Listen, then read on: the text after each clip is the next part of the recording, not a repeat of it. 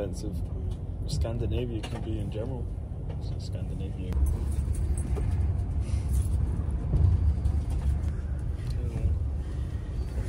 Same as. Okay.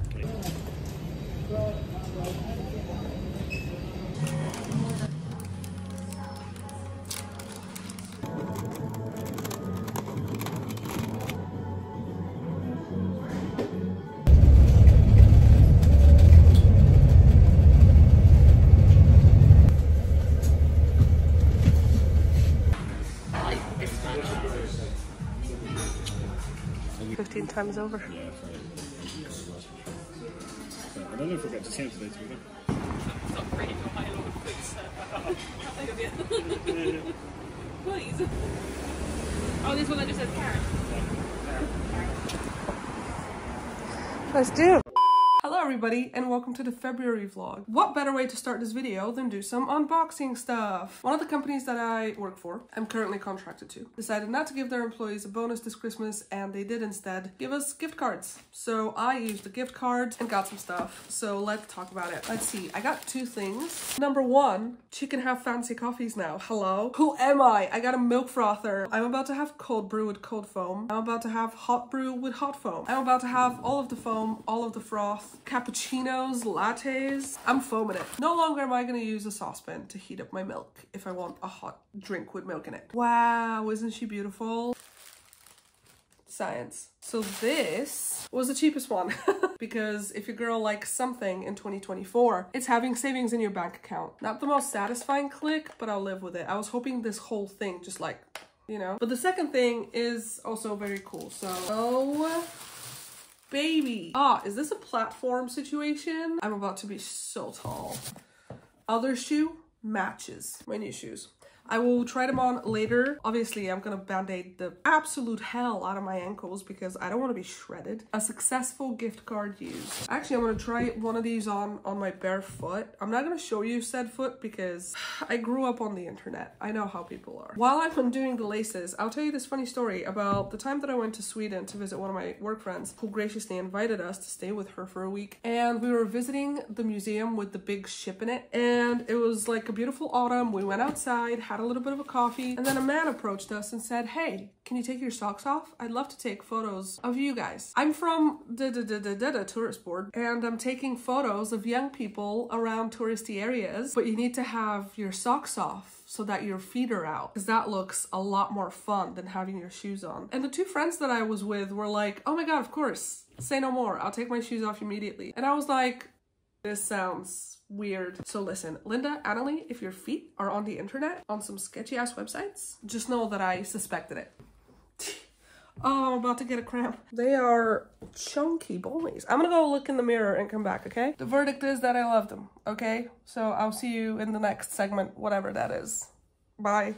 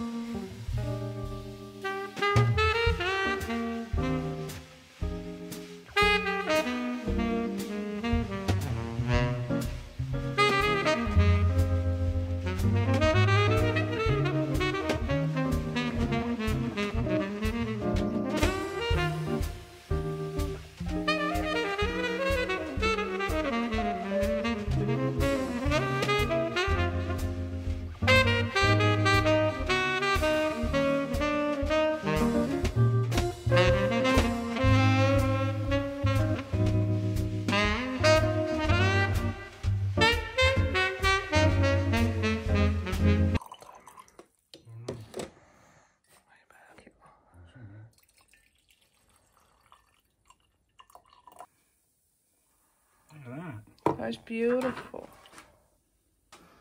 Should I try yours on full one, see what happens? Sure.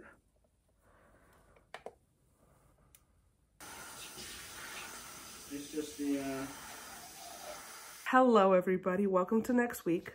The week following the week that you just saw. That's how days work. It's currently February the 10th. It's a Saturday and I'm electing to work today. If I can help it, I try not to work on weekends because 2 days off is what keeps me sane and calm and collected. But today I've chosen to do a little bit of extra stuff because February is a big deadline month for me. I have 2 deadlines for sketches and 1 deadline for final art, which I think translates to 1 deadline a week for the rest of the month. And so in order to make next week a little bit easier for myself, I'm gonna do a little bit of chipping away today and tomorrow. It's the type of thing that you just have to be open to as a freelancer, and that's fine. I'm doing easy stuff today. I need to clean up some sketches that are going off to an art director on Tuesday, and I've chosen to go for this weekend because next weekend we're doing something really exciting and going by the seaside with some friends.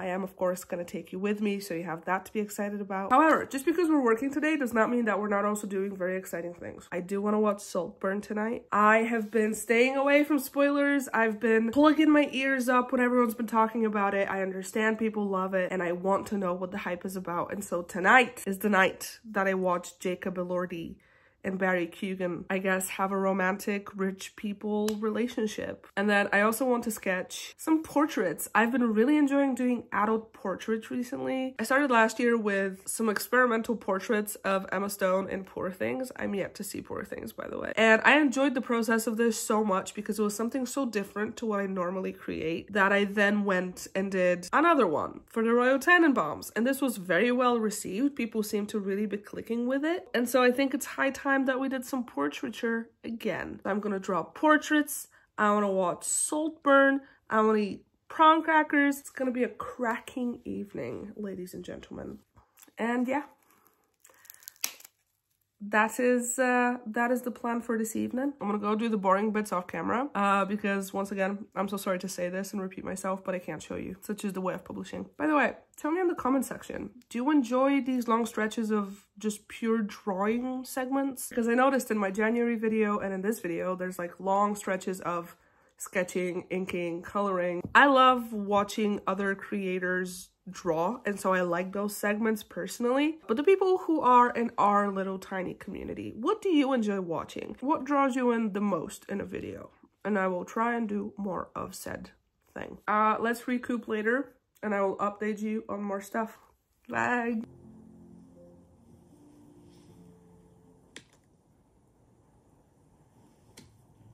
Oh, that can't be good.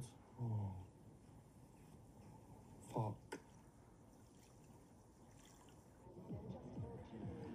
Hello, it's me again.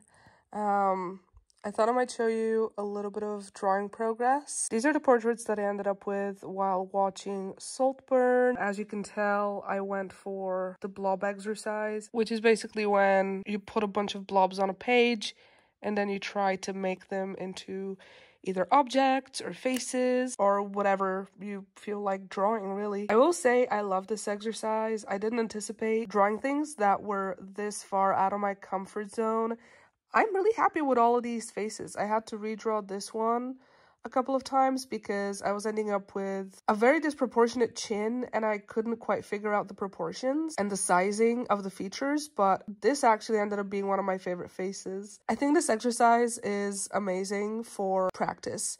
My art in general is very kid-centric. It's focused on kid features and children in magical universes, and so it's very rare that I get to exercise the part of my brain that deals with the adult side of things. So this is what we came up with on the portraiture side. I also sketched this.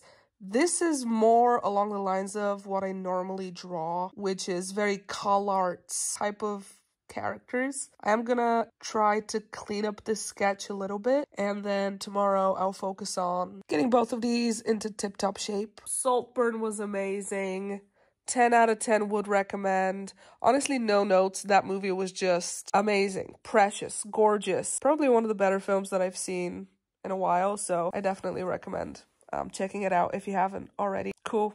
I will see you guys soon. I'll go work on this, and then here's more stuff for you.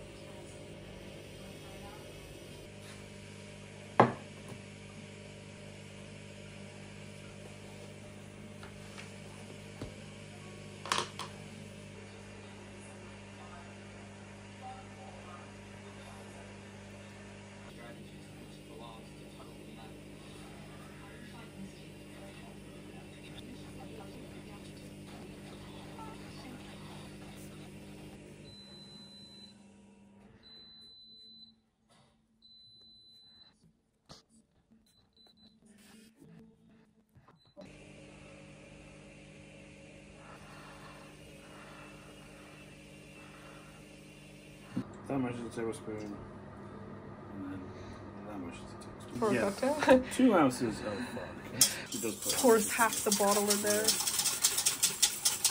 2 teaspoons. 2 teaspoons. 2 teaspoons. That's a lot of fucking baking powder. To make 8 pancakes, it's 1 egg, but I want to make 16 pancakes. So there are 2 eggs. Okay, and then flour. Alright, slow down.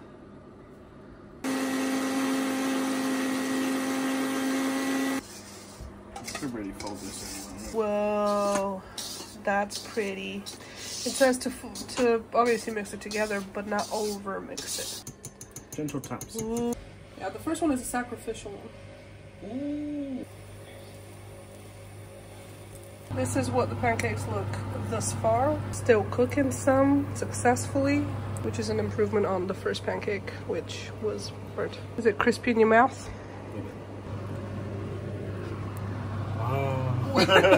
Here, you can feel me flipping. Ooh. I married them while flipping them in union. I'll try one. I'll taste this one. That's a burnt one. Yum.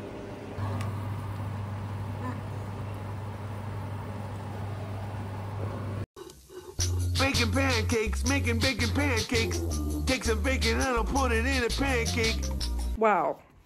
What an unflattering angle. Hello, welcome. It is now the next day. I don't know what my hair's doing. Let's not talk about it. I don't think I'm ready to address what's going on up here. But what we should talk about is this. Let me just get rid of my address. Don't look at this. I was watching a video the other day that heavily featured fountain pens. This still has my address on it. I'm just gonna turn it around. And I thought that looked really fun and also really cool. I haven't dabbled in fountain pens too much. I've only got one, which was a gift from years ago. And I love it, but I would love to explore pens even more. And so I got stuff. Don't look at my nails. Just don't say anything, okay? So I got this fountain pen. It's by a company called Ferris Wheel Press, who I think are based out of Canada. And they do this incredible packaging. I'm not gonna lie, I saw the packaging and I knew I was gonna buy this. Like, I'm such a shallow person. Having said how beautiful it is, I am about to tear this packaging to shreds. It's facing me, you can't tell, you can't see. Okay. Is that meant to happen? Are we hearing this? How does this, I should have researched this before I started recording, but much like the rest of my existence, I just continuously think that I can do stuff without any type of prep. Okay, well, we'll come back to the pen. Yo, it's Valentine's Day currently. Don't look at my nails. God dang it. They sent me Valentine's stuff. I think that's really cute. And then I got this, which is of course ink for the pen. Look at this packaging. Look at how beautiful this is, how iridescent. And it is. Okay, I can't get it out. I'm out of form today with my unboxings and openings.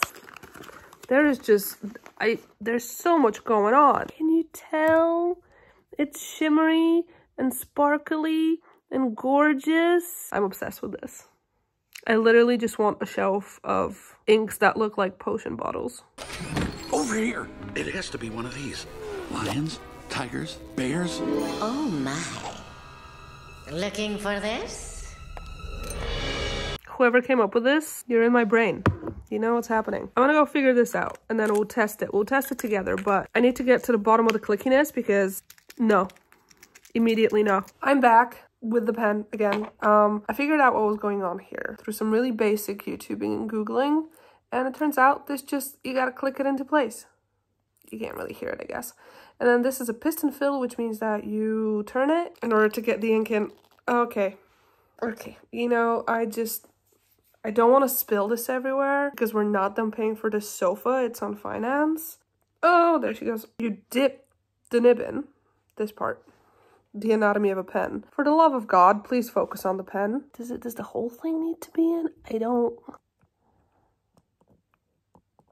Oh shit. We did it. We have... Oh, you can't even see. Okay, well, the stuff in there, that's ink. Also, I don't know if you can tell, but I just filled up the pen. You just saw me do that. A full fill of this pen has taken up pretty much no ink. Okay, now it's not gonna focus on my face when I need it to. Of course. Okay, I wanna go test this out on a notebook. So let's do that. Okay, I don't know if you can tell exactly, but this was just written with the fountain pen and ink. This is what I normally use. It's the Unipin Fine Line. Great pen, writes really smooth. This, you can tell, like right here, it just refused to release ink and it sort of just scratched the page out. It doesn't bleed through more than any other pen. Maybe much like a cast iron skillet, we just need to like use this guy, and with the use of it, it'll just continuously get better. I'm gonna go write some more, see what happens. Maybe I just have the wrong expectations from a fountain pen, but my Coeco Sport has just been so good to me. This doesn't quite match up to what I'm used to. I'm gonna go write a bit more and see what happens. Hello everybody, welcome to Voiceover Meggie, and today we're going on an impromptu trip to Wales with an outfit brought to you by the incredible Instagram community, which thank you to everybody who voted for an outfit. This was one of the funniest things I've done online recently. It was such good fun to read everybody's logic on outfit picking, and I've seen a couple of other creators do it. If you have a chance to do this type of thing, please go for it. It's honestly so fun. Anyway, our incredible friends Callum and Shireen wanted to go to a beautiful sandy beach in Wales in a place called Porthcawl. I hope I'm pronouncing that right. God knows I don't pronounce half my stuff right. And they asked us if we wanted to join them for a beautiful day outside.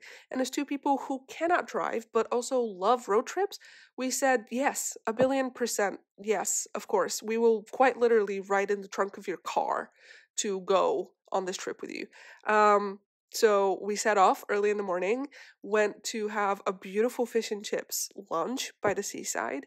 If you've never had the chance to try Irish curry, by the way, this is your sign from the universe to go and have it anywhere you can, because the love that sauce made with my mouth was revolutionary. Then we went to do some thrift shopping because we're just such suckers for used stuff. And then we set off to the beach, finally. After 13 years in the United Kingdom, this was my first time seeing a sandy beach, and it was a beautiful day for it. Our friends immediately went for a dip. It was absolutely freezing, by the way, so kudos to both of you.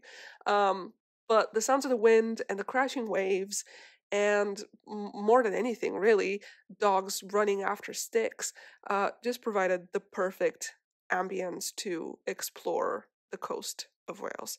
It was, considering the fact that these are some of our last weeks in the Midlands before we move up to Scotland, this was honestly a trip for the books. It meant a lot to both me and Jack, and we can't wait to do a bunch more of these before we head on up. Body releases endorphins because you get the endorphin rush, but I think with a tattoo, it's more of an adrenaline rush. Your body is reacting the same way. You have pain. While some tattoos are for looks and some are for the pain, others have more meaning. This one marks a big moment in Zach's life, the day he will retire from the Chile community.